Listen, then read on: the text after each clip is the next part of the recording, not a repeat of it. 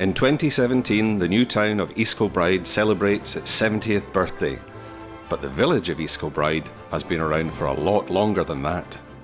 Well, my earliest memories of East Kilbride is the old village. We brought up in the old village. East Kilbride was a typical Scottish village, growing slowly but surely until by the Second World War had a population of about 900 people. At the end of the war in 1946, the government decided it had to do something about the horrendous overcrowding in British cities. The answer was new towns. On the 6th of May 1947, East Kilbride was designated Scotland's first new town. East Kilbride Development Corporation was set up to design and manage the building of what was to be Scotland's first new 20th century community.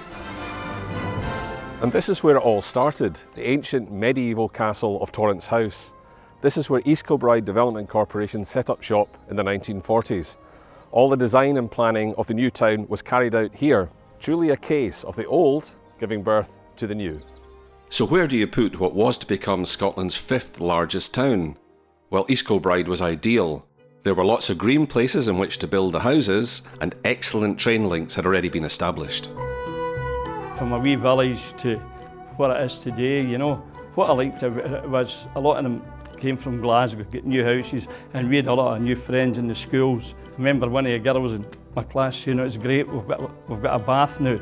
From the late 1940s, thousands of people moved from the industrial slums of Glasgow to make a new life in East Kilbride. It was Drumchapel, Castlemilk or East Kilbride was the offers, and we got East Kilbride. 61 years ago I came here as overspill from Glasgow, from Denniston in Glasgow, where we lived in a room and kitchen, and we moved into what was termed a 5/6 apartment house, and it was absolutely wonderful.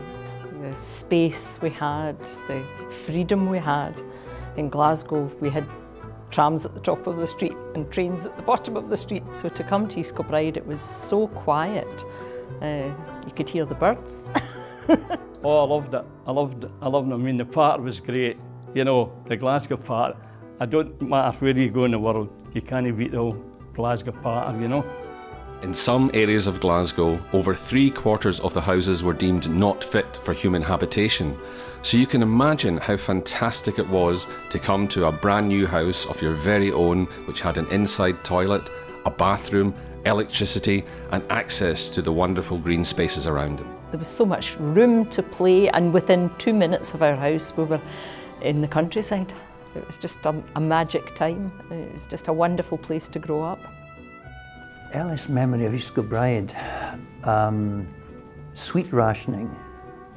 We could only get a pennyworth or tuppence worth of sweets from Johnny LaRocca, and I saved up a whole shilling to spend when sweet rationing was abandoned in the 1950s, and I made myself sick.